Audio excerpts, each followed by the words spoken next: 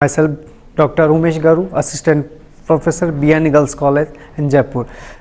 I am here to deliver a lecture on the topic is defined on this blackboard, that is the microevolution. The microevolution is the evolutionary process which from that is the one gene can be converted into the broad and the micro on the very broad level in the evolution process, like from generation first to the next generation during the evolution. First of all, I want to introduce from the definition of the microevolution. The microevolution means is the one gene, how is a one gene can be converted into the broad gene from to the phylum to the phylum, like from to the the chordates from to the mammals.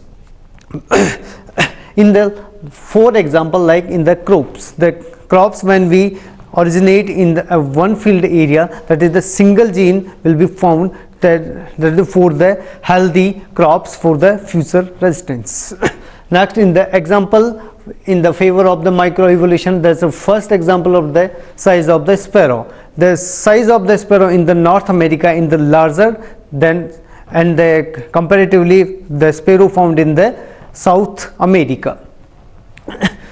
The sparrow found in the North America is that the warmly adapted and are not easily adapted in the coolest area of the North America, but the sparrow which is found in the South America, which is very well adapted in the warmer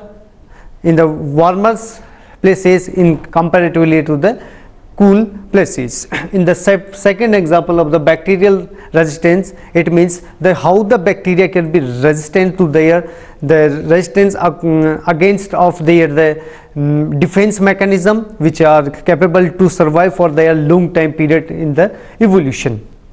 The bacterial resistance, like the malaria is evolving their persistence to resist for their well developed life for against to the DDT. Same as the HIV is evolving their defense against the antibacterial virals and the medicines.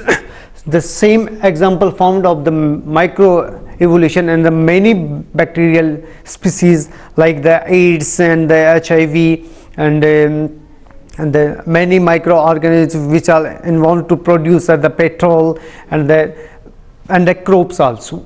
So then when the microevolution in path is a very generally and fast evolving, that is converted into the microevolution. It means that is the basic of the microevolution. When it goes on to the broad area, that means the microevolution converted into the macroevolution. It means at last that microevolution is a short time period of it is a very short time period study of the evolution. It means we can be study of the microevolution as genes from one generation to next generation. We can't be study on the broad level in a evolution, but we can be easily study from in a short time period from the one generation to the next generation. It means that is the microevolution. And when the microevolution convert into the broad range from the first generation to the seventh and eighth generation, it means it is converted into the macroevolution. Thank you, and thank you. For more detail, please log on gurukpo.com.